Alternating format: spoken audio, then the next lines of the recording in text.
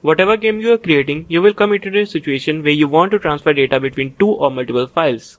There are three popular ways to transfer data between files. First way to create is a global variable, second is to transfer data with signal, and at last with the help of functions.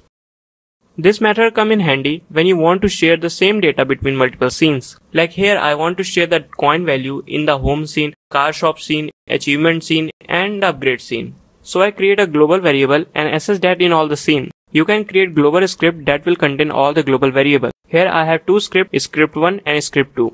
Now I create a new script and I will name this global script. Inside this, we write all the variable that we want to access from the other script. Now to make this script global, go to projects, project setting, then go to auto load tab and click on the folder icon and then select that global script.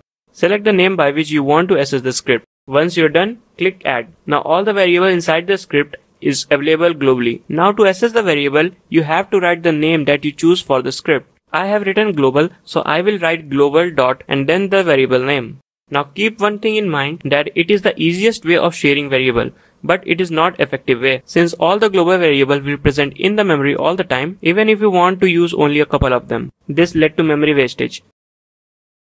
The second scenario is when you want to transfer one or two variables within the same scene. Like here, when we hit by the enemy, we want to decrease the player health. The player detection is on the enemy script and the player health is on the player script.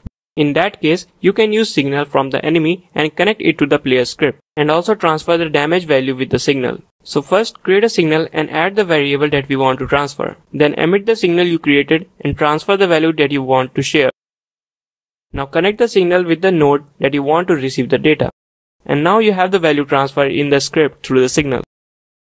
The third scenario happens when you want to share some data but you cannot connect the node by signal. For example, you created a bullet that detects whether it hit the enemy or not. But the bullets are added to the game on the runtime, so you can't connect the signal to the enemy node. In that case, you can create a function inside enemy script that take data as an argument. So first create a function that take data as an argument. This function can be called from other script as well. But keep in mind, in order to use that, you need to have the reference to the enemy node. So in the body entered signal, we get a reference to the enemy's node. And using that, we can call the function inside the enemy's script and pass the data as an argument to the function.